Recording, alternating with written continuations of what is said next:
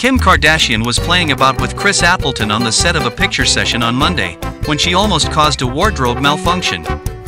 While taking a break from the Calabasas shoot, the reality TV personality cracked jokes and laughed with the celebrity hairstylist.